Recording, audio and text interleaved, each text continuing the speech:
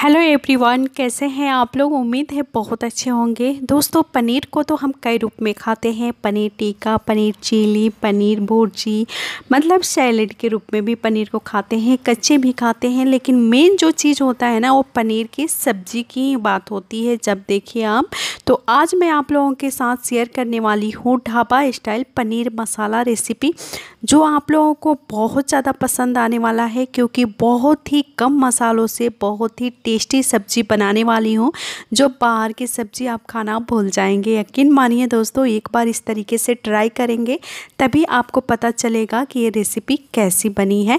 तो चलिए शुरू कर लेते हैं, देख लेते हैं कैसे बनाना है इसे। ढाबा स्टाइल पनीर मसाला बनाने के लिए 8 से 10 लहसुन और 1 रेड चिली, 2 ग्रीन चिली और 4 टमाटर मीडियम साइज़ के, 1 प्याज और 5 से 6 काजू लिया है मैंने। ये देखिए, अब इन सब चीज़ों को क्या करना है, चलिए गैस की तरफ बताती हूँ। गैस ऑन करके पैन को गरम किया है मैंने। 2 चम्मच तेल डालकर, तेल अच्छे से गरम होने के बाद लहसुन को डाल देंगे और उसके बाद थोड़ा सा चला लेंगे और इसमें प्याज डाल देंगे। प्याज को भी हमें भुनना है कुछ सेकंड के लिए। उसके बाद इसमें हम डाल देंगे दोनों मिर्च, यानी ग्रीन और रेड जो मिर्च हमने लिया है उसे भी इसमें ऐड कर देंगे। साथ ही ऐड कर देंगे काजू को, और इन सब चीज़ों को थोड़ा सा 1 मिनट के लिए हम मीडियम फ्लेम पे भून लेंगे। थोड़ा सा प्याज लहसुन भुन जाए, सॉफ्ट हो जाए, उसके बाद इसमें ऐड करेंगे टमाटर।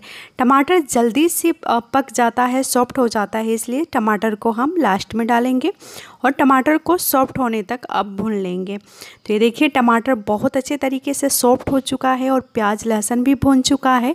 चलिए इसे एक प्लेट में निकाल लेते हैं और ठंडा होने देते हैं। तो ये देखिए, मैंने यहाँ पे एक प्लेट में निकाल कर छोड़ दिया है। 1-2 मिनट लगेगा और ठंडा हो जाएगा। उसके बाद इसका पेस्ट बनाएंगे। अच्छे से टमाटर प्याज ठंडा हो चुका है। अब इसे हम पेस्ट बना लेंगे एक मिक्सी जार में डालकर।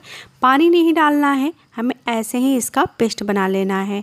तो ये देखिए, हमने मिक्सी जार में डाला। अब बस 2 मिनट इसे घुमा लेंगे, 2 मिनट नहीं 2 बार। तो देखिए, यहाँ पे पेस्ट रेडी हो चुका है बहुत अच्छे से। चलिए अब गैस की तरफ चलते हैं। गैस पे फिर हमें कढ़ाई या पैन रखना है। डालेंगे 2 चम्मच भर के घी या बटर, तेल, जो भी आप डालना चाहते हैं, किसी भी चीज़ में इसे बना सकते हैं, बटर, तेल, घी, तीनों चीज़ों में। अब इसमें दालचीनी का टुकड़ा, 2 लौंग में डाल रही हूँ और 2 हरी इलायची और 5 से 7 काली मिर्च डालूंगी। उसके बाद 2 तेज़पत्ता छोटे साइज़ का और 1 रेड चिली, हाफ चम्मच जीरा। अब इन सारे मसालों को हमें भून लेना है। मीडियम गैस पे मैं भून रही हूँ, तो यहाँ पे आधे मिनट के लिए हमें इन चीज़ों को भून लेना है, यानी ये कलर चेंज हो जाए तब तक हमें भूनना है। तो ये देखिए, बहुत अच्छे तरीके से कलर चेंज हो चुका है, भून चुका है। तो अब डालेंगे 1 चम्मच रेड चिली पाउडर और 1 चम्मच इसमें धनिया पाउडर, छोटा चम्मच है उससे मैं डाल रही हूँ, और हाफ चम्मच इसमें हल्दी पाउडर। उसके बाद से जीरा पाउडर मैं डाल रही हूँ 1 चम्मच के करीब। और कुछ सेकंड के लिए इन मसालों को हमें भून लेना है।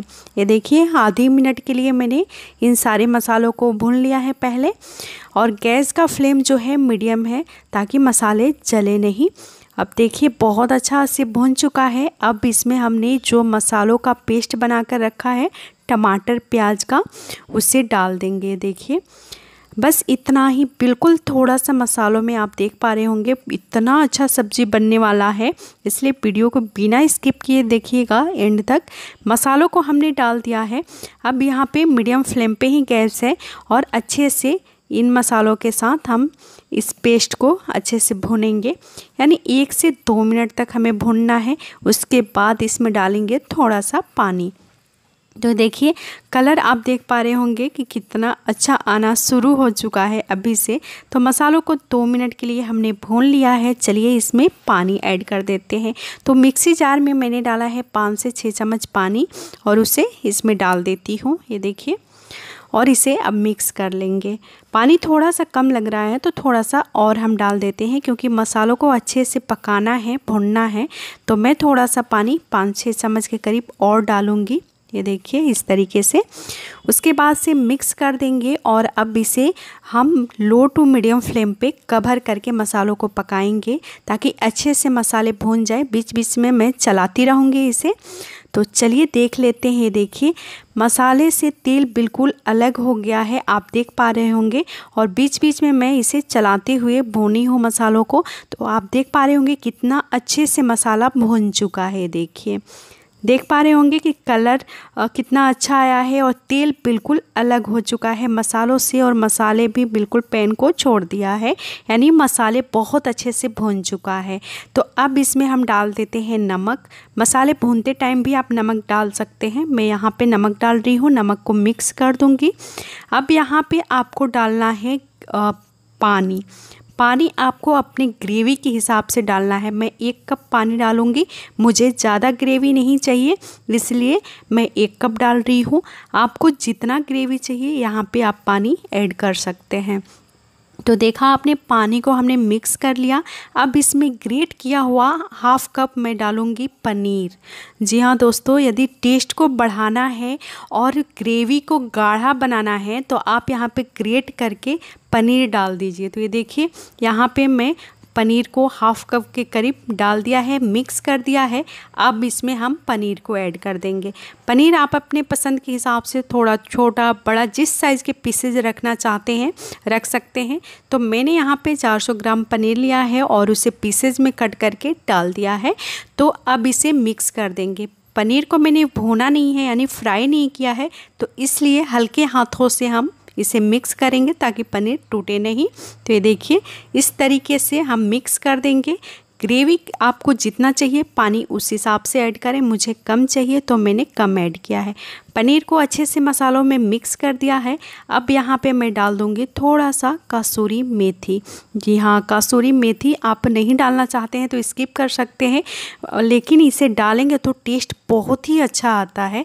अब इसे कवर करके मैं 3 से 4 मिनट के लिए पका लूँगी। तो ये देखिए 4 मिनट बाद मैं आपको दिखा रही हूँ, सब्जी बनकर बिल्कुल रेडी हो चुका है। कितना कम टाइम में कितना टेस्टी बना है, आप बनाएंगे तभी पता चलेगा।